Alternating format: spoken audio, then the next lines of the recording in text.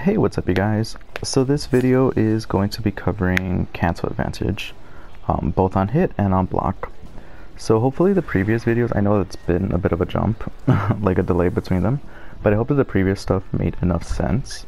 This video is really just to kind of just break it down even more. And again, I'm using MK just because you have like the on-screen information right there, so it should be fairly easy to follow. So that's really just like the main purpose. Like I would preferably use something like Injustice 2, just because there's a lot more situations that you can create, but the problem is that you basically have to test everything in Injustice. That's kind of like the only downside of the game, is that it doesn't actually, like the in-game frame data, one, it's not completely accurate, and two, it doesn't actually show what the values are no matter what it is that you do. You basically just have to test everything on your own and then, you know, just go from there. Whereas with this, you have all the information right there available to you. So with cancel advantage, the simplest way to think about it, just because this is one of those things that does vary from game to game. Things are called specials, meaning that they don't behave like your ordinary strings or your ordinary attacks that your character can do. So all the previous stuff that I mentioned, like, you know, startup, active frames, recovery, block advantage or disadvantage, hit advantage, all that stuff, or even cancel advantage also, this is included. All those components of frame data, it applies to basically any attack, any move that you do. Doesn't really matter whether it's a normal, a string, a special. It doesn't really make a difference. It just applies to all of them. But the difference is that usually like normals and strings themselves, they're only tied to like the one thing that they can do. Like they're only coded into that one singular thing that they can do. So like for Scarlet, for example, like her quick prick or her standing one, you can only do several things out of that. You can either do the string on its own or the normal on its own. You can do 1-2 or you can do 1-2-4. Those are basically the only things that you can do out of that. And these are things that are just called normals or strings. They just behave that way. So as you can see, you see 1-2-4, right? I can't do 1-2-3, you know, nothing comes out of that just because it's not coded. It's not a part of the character's base design. Like that's just not a thing that they can do. And this applies to everybody, you know? So that's more or less just like the nature of normals. That's just how they work. And if you wanted to do something else, or like her 2-1-2, I guess that's a better example. Her 2-1 also is kind of the same thing. You can either do 2-1 or 2-1-2, or you can do just 2 on its own, right? You can do 2, 2-1, or 2-1-2. Those are the only things that you can do out of that. You cannot do 2-1-4. As you can see, nothing will come out. You know, like her standing 4, you know, that's a kick. You can't meld this in, right? You would have to wait for this to be done before you do something else. Or if you do 2-1-2, you have to wait till that's done before you can do something else. And that's just the nature of like normals and strings, right? That's just how they work. You have to wait for the sequence to finish, and then you can go into doing something else. The thing with specials, you can sort of think of specials being special, you know, like unique, is that you can basically insert them into just about anything that allows you to insert it. So the simplest way to really break it down is really just things that can be canceled. And this is where the terminology is going to get a little tricky, but you know, I'll explain it a little bit better. Things that can be canceled. Basically what that means are things that can meld into a special, things that can have a special inserted into them. So what I mean by that is something like her 1-2, for example. You saw before it's either 1, right? 1-1-2 or 1-2-4, right? That's the only thing that she can do. Using a special, like her tongue, for example, you can insert that into here. Now she can do the tongue right in there. She can insert that there. Or after 1-2-4, she can insert the tongue afterwards as well. Or after standing 1, she can insert the tongue after that. Or with standing 2, she can insert the tongue. Or her bloodshot, that's another special, right? After 2-1, she can do the bloodshot. After 2-1, she can do blood puddle, right? And the reason why she can do all of that is because these are all specials, right?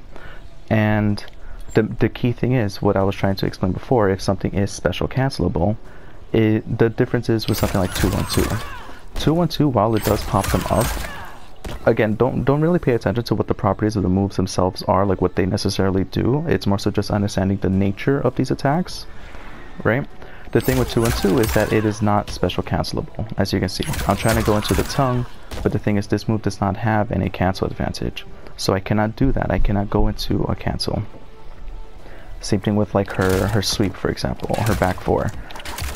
It doesn't matter how hard you mash, if something does not have if it doesn't have the property to be special cancelable, meaning you cannot go into a special afterwards, you simply cannot do so. You would have to wait for the attack to finish, and then you have to go into the next attack, right?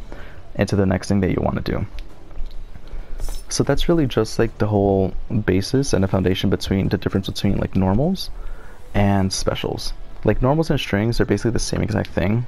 I mean, they obviously fall into different categories, but basically normals are just literal basic attacks. Strings are a sequence of basic attacks, whereas specials is just something else entirely. Like everything still has like the same type of frame data. Everything still has its own startup, frame of impact, active frames, recovery, etc., etc. But they just have different key properties. One being basic attacks or normals, and the other one being specials. So the reason why I'm breaking that down is just that for you to understand how to basically incorporate all this stuff like into your play, or knowing how to use it, or knowing how to fight against it, a lot of it comes to the understanding of this itself, you know? So like one of the key things that most people will do, or the main thing that you always go for when it comes to special canceling on hit, is usually because that's how you get combos going. So like Scarlet, for example, again, this varies from character to character. It's not gonna, there's no real rule of thumb per se, because again, some characters, let's say they don't launch off of anything that they do, but their specials give them like a lot of, you know, hit advantage when you hit them. I'm trying to think specifically what might be a good example. This is just to explain this like a little bit further. See, like Sindel, see, this is kind of like a combo extender for her to charge it up, and then she can keep on going from there into doing her combo. But it's not necessarily popping them up, as you can see. And that's really just what I'm trying to get at. Don't really think of any rule of thumb. It's like, oh, you know, it's like you want the cancel advantage on hit to be X amount just because it's going to give you a combo. In a lot of cases, yes. But again, it just varies on different characters, different archetypes, you know, different play styles. It all depends. But the key thing that you want to keep in mind when it comes to cancel advantage on hit, so as you can see, I do standing 1. If you see the little box below, cancel advantage is 17. A disclaimer with cancel advantage, it is always going to be a positive number, or it's going to be 0. Cancel advantage will never be negative.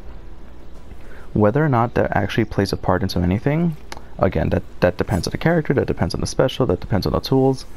But the thing is, characters, whenever they do a special cancel, there is a brief moment where they always are going to be plus or neutral. So that's why it's important to really understand how this actually works, you know, and how it all ties into each other. So as you saw that move, cancel advantage is plus 17 on hit, right? Because, I guess another disclaimer, cancel advantage is going to be different between on hit and on block. Very, very rarely is it ever going to be the same number for both. Because usually, not always, but usually it's always going to be, well, not always, but it's usually going to be different values for each one. So as you can see, cancel advantage is plus 17.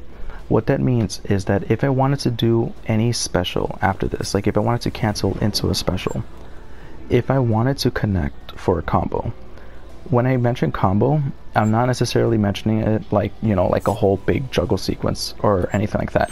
It's more so a combo where the hits, they're going to connect. As you can see, if I do these two things, they connect because the combo counter reads them as 2 hits altogether, right? Or like if I do this, it counts it as all 3 hits, right? Because they all come in sequence together, they all connect.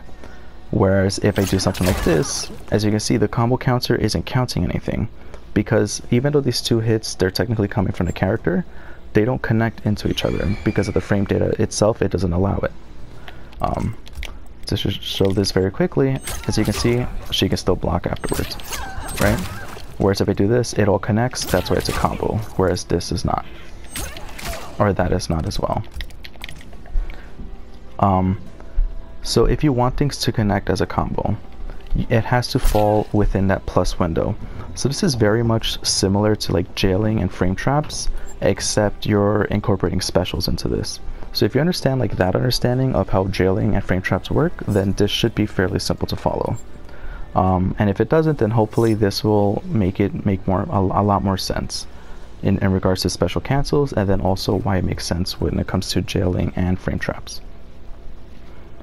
So with this itself, cancel advantage is plus 17. What that means is that if you were to do a special cancel, for it to count as a combo, it has to fall within that 17 frame window. You basically had to jail into a special for it to count as a combo. If it frame traps, like let's say you see how cancel advantage is plus 17, the startup of this is 21, right? If you take that difference, 21 minus the 17, that is a 4 frame gap. So if I do this, yeah, there's a 4 frame gap, she can still block, but then she can't really contest an attack afterwards, right? So that's just how its own thing. It's essentially like a frame trap type of scenario. But if you want it to count as a combo, it's gonna have to fall within that 17 frame window. I don't think Scarlet actually has anything that falls within that. How fast is this? Yeah, she doesn't. So off of this string itself, oh, her super, or her fatal, well, because her fatal's, I think, 13 frames. But basically with this, what that means is that off of this attack alone, she basically can't cancel into any special for it to count as a combo. She still can go into a special cancel, but if she wants it to count as a combo, it simply won't work. Just because she doesn't have anything that's 17 frames or faster in terms of a special. Whereas with this, her 1-2, as you can see, cancel advantage is 23. Meaning that if you jail anything within that plus 23 window, it will count as a combo. So like this, for example, see, startup is 21. That will count as a special cancel. The tricky thing with this though, I'm not really sure what the properties of this is. Oh, see, look. This is just one quick thing, just because this will probably throw you off a little bit later on. On its own, you see the tongue startup is 26, right? That's what it says, 26 frames, that's the startup of the tongue. But if you special cancel into it, I think only on hit, then it changes to 21. So that's why this works. See, because cancel advantage is plus 23, normally, yeah, the tongue wouldn't work because, oh, look, it's 26, it's a lot slower, it shouldn't work. Yes. But the thing is, with this particular move, when it does register on hit, like within an on-hit combo, it changes the startup of it. So now it's 21, 21 falls within the 23, and that's where it connects. And more or less, plain and simply, that's really just how cancel advantage on hit works. That's quite literally just as cut and dry as it is. If you want it to count as a combo, it has to fall within that number. Doesn't matter whether it's exactly that number, it's a frame faster, it's 5 frames faster, it's 20 frames faster, it doesn't matter. If it falls within that cancel advantage window, then it will count as a combo, plain and simply. That's just how it works.